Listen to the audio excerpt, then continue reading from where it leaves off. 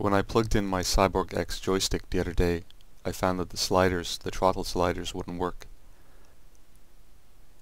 You can see in the Cyborg X properties here that the twist rudder function works, the hat works, buttons work, joystick works, but when I move the slider for the Z-axis, which is the outer throttle, or the slider, which is the inner throttle, it doesn't register. So I'm assuming straight off this is a hardware problem. I'll take the thing apart and see if I can find out what it is and if it's fixable. The joystick has two slide-out legs. The throttle is on one of these.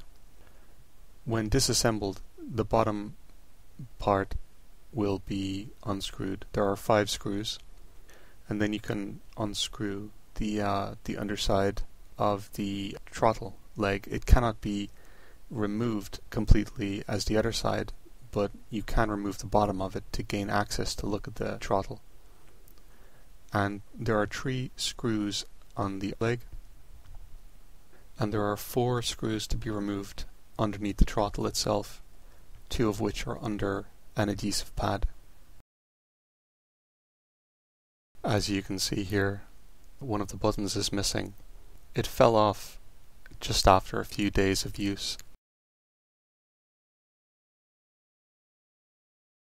After closer inspection of the throttle, I found a couple of severed cables.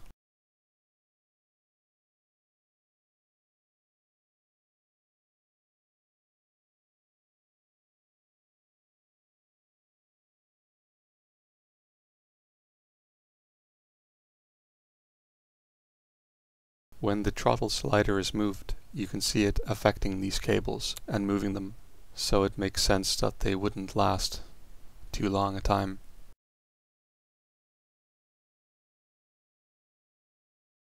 This is beyond my ability to repair. I tried reattaching wires together in different combinations, but nothing seemed to get either of the throttles to work, so I guess it's just going to have to be thrown out.